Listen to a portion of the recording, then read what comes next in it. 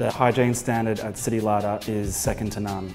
We wear a laundered uniform every day, we do a deep, thorough clean down every afternoon, and we have procedures and checklists to make sure that everything is at the highest level standard.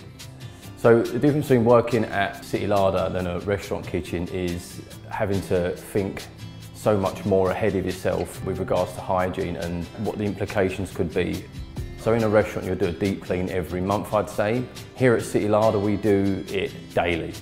So the jet washer comes out, we scrub the floors, we scrub the walls. Food grade chemicals to keep the food safety at a high level. And it's really fun as well. We're all having a laugh and a joke, and everyone actually really enjoys the clean down.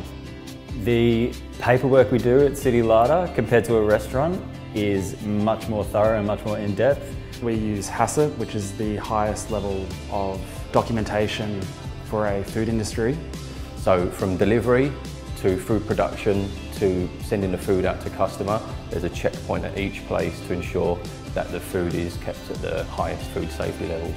All our pâtés, terrines, rillettes, everything that's cooked in the building has to be temperature tested and then documented.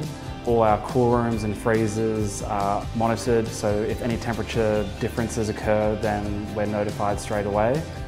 Anything that happens in the building essentially is documented, so we have reference to look back to see what happened and how we can fix that.